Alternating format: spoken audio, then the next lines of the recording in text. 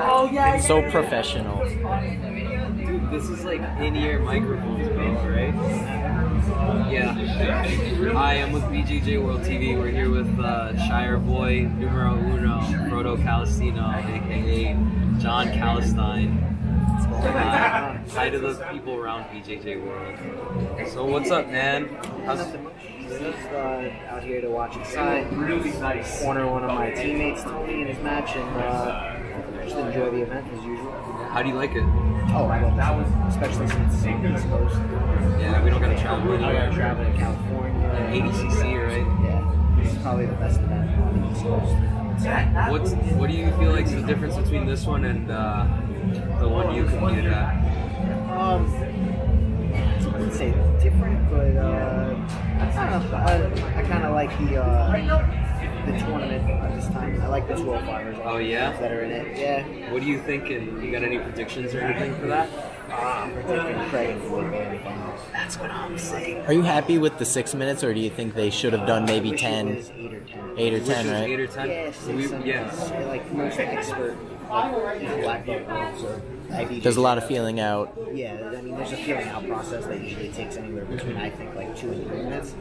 So with 6, you only have those 2 or 3 minutes. I mean, 6 minutes goes by very quick. Yeah, seriously. Yeah. Especially on this stage and everything too. Like you might not even have your head in order until like 3 minutes in. Yeah, and I mean, I learned that with the trials being 6 minutes and stuff like that. It takes a while to like adjust when you're used to competing 10, 15-minute matches to a 6-minute match. With a high-level competitor, it's kind of hard to like get things going. Would you say that was your biggest takeaway from doing fucking BCC? The trials, yeah. That's Just getting used to competing in that short time span. That's 6 And minutes. the points rules. So I hadn't, before that, I haven't competed with rules in like 4 years with points. So Well, what do you think about, like, this is such a weird sport because if you're at the highest level, you have to be good at a bunch of different rules. So, I don't know, what's your take on this? How has that affected your training? I mean, it just changed things a little bit, getting away from a sub-only rule set, like an EDI rule set. Just because sub-only rule set, you can drop back on submissions and there's no negative penalty for doing so.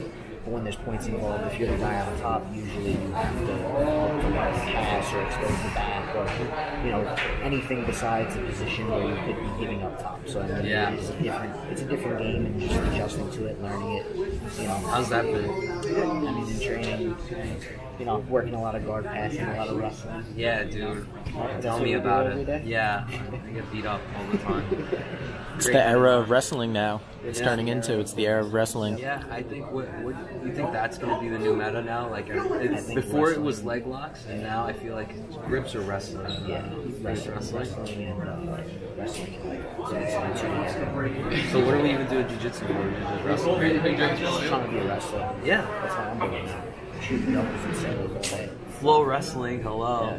Fuck rap. No, but I feel you, man. Like, honestly, it's hard to, I'd say, like, keep my 80cc mindset and then go into all these fucking sub-only tournaments and, like, try to still compete. Like, I'm not at the highest level, but I see it at the highest level. Like, it's difficult to try to balance all that together. It's about, I think, finding the perfect game where you're able to prevent guys from playing you out, as well as still hunting for submissions and not giving up. And being exciting, too. Exciting. Yeah, because nobody wants to see sports shoot forward. I don't. Yeah. It's kind of past that now. Yeah, that's what I honestly think. That's it. That, like, we're forcing evolution because those guys aren't really getting matches anymore. Like, you see guys like that who are really good, just scooting forward. They're not going to get the matches they used to. They got to enter in those free tournaments just to get fights. Do you think this might be the pinnacle of the sport?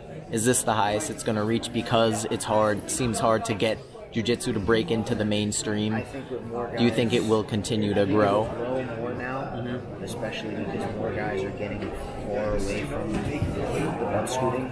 Yes.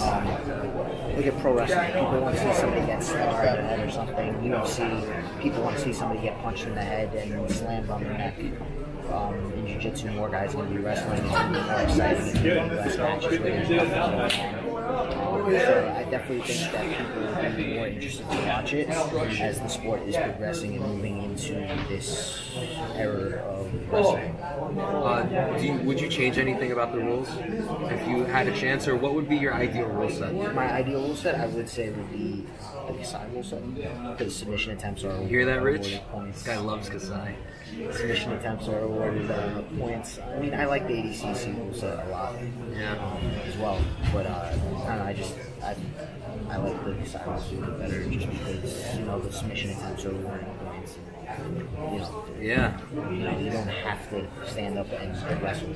Over time, I mean, you can wrestle, but you also wrestle from your butt. You're not forced to stand up and engage in a wrestling match with a human wrestler if you don't want to.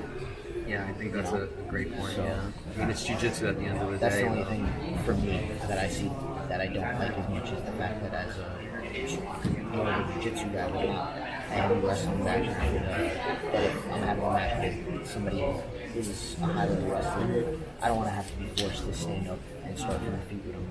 If I do need to engage in some kind of wrestling from my butt, that's fine, but I don't want to be forced to stand up and engage like that. Roger. I think that's a great point, because at the end of the day, this is jiu-jitsu. This isn't wrestling, so it has to be some sort of blend. So what's the future hold for FRODO? I'm trying to get some matches going in the summer.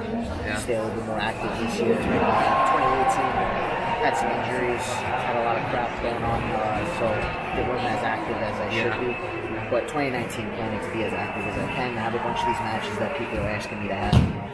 So, like what? Can you spill any beans? Not yet. But come on, dude. Give us something, I gotta have a little bit of mystery. Oh, okay. Well, I mean, I'll be checking in on you There'll every be day. some stuff like that. Hey, just answer my text, right? Yeah. I got one more question.